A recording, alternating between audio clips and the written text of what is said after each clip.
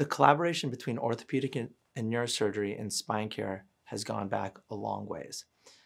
Previously, the orthopedic surgeons were really good at one part of the spine procedure, and the neurosurgeons were really good at the other part of the spine procedure. So one would do their part and then step back while the other did their part. Over time, the surgeons would watch each other and learn how to do the other's part and simply shifted into their own domains, able to do the entire procedure, each of them on their own.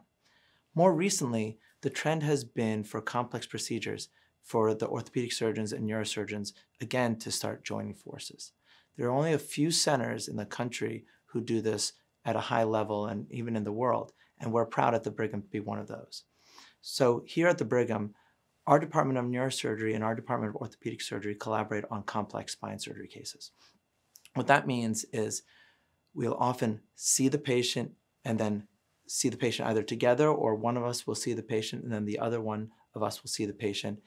We'll work together in conferences. Our conferences will be with orthopedic surgeons and neurosurgeons and often other specialists within the spectrum of spine care as well. And then the part we're most proud of as well is that we actually take this one step further so that in the operating room, orthopedic surgeons and neurosurgeons will frequently collaborate together on these very complex spine surgery cases. We've published our own research showing that this collaboration results in improved outcomes and decreased complications. It takes a lot of work, as Dr. Zaidi says as well. This takes a village, but we feel that it's completely worth it and that it's the right way to take care of patients. So our studies have shown that most institutions market themselves as multidisciplinary, but few offer the truly multidisciplinary care that the Brigham offers. We are very proud that we are able to coordinate across all disciplines of imaging, non-operative, and operative spine care. This collaboration runs in the outpatient setting as we collaborate with patients and work together, and sometimes in the same actual physical setting to work with patients together. This goes another step further to conferences. We have several multidisciplinary spine conferences to take care of spine patients with all different types of needs.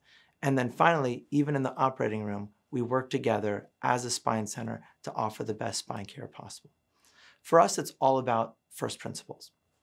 What kind of care would you want for yourself or your family members? And what we do is we do everything we can to try to provide that level of care. We take care of some of the most complex patients out there with spine issues. This means patients who have very complex spine issues at baseline, or other patients who have had multiple surgeries and need spine intervention to help them get to the next level in terms of their pain and function. By doing that, this allows us a very unique perspective, so that when we see someone who has a more routine, standard spine surgery condition, for example, they have a disc herniation in their neck, and they need an artificial disc replacement or an anterior cervical discectomy infusion. We see that patient for what they are, but also for all the things that could happen in their future. And so we go into those procedures with a plan A, plan B, plan C, and we talk to the patient and work with them through all the different options possible in the short term, things that could happen in the long term. And we really understand that entire process because we take care of patients with smaller conditions and very complex conditions. And that allows us to provide the best care possible.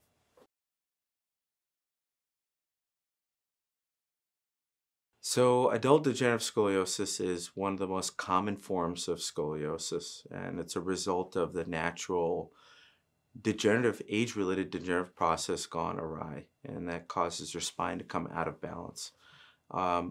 A natural, normal spine is in perfect balance, and a patient is not using much energy to stand or sit when their spine is in alignment.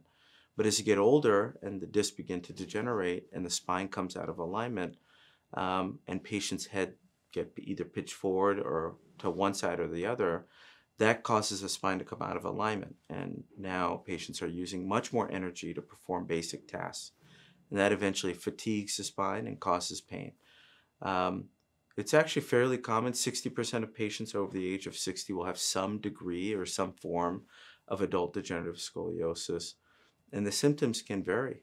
Mild forms of adult degenerative scoliosis can result in mild chronic back pain. Extreme forms of it can result in severe nerve pinching and severe back and leg pain, and in some cases, weakness that is incapacitating.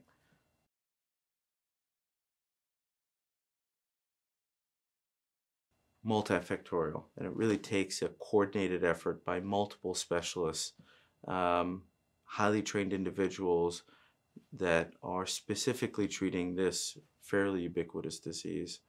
And it starts well before anybody ever considers surgery, because if you can catch this relatively early enough and treat this before the symptoms worsen, often many patients can avoid surgery, and surgery may not necessarily be the right answer for many patients.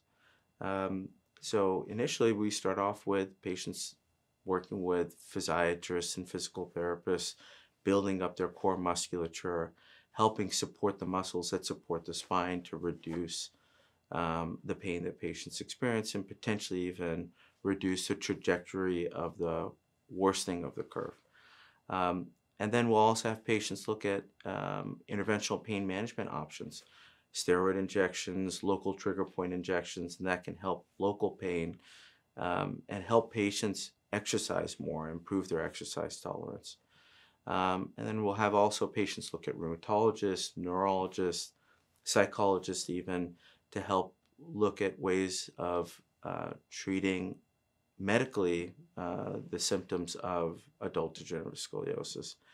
If those things fail, and some patients would want to consider surgery beyond that, if their pain is debilitating, we can begin to talk about surgery. Surgery should always be the last resort.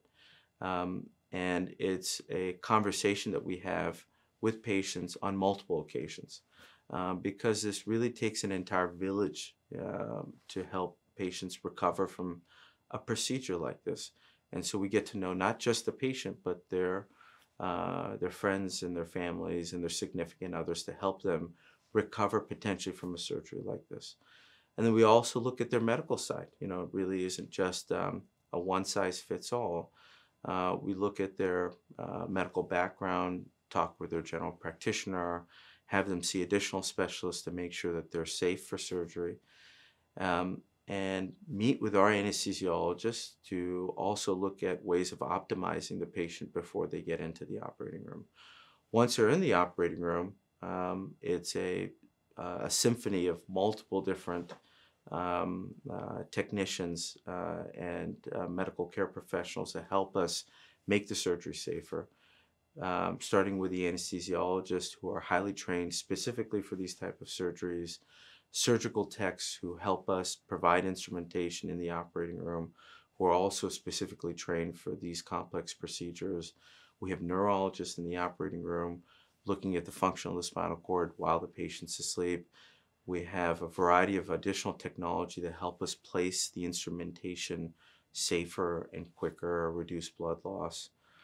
And then after surgery is when really the journey really begins.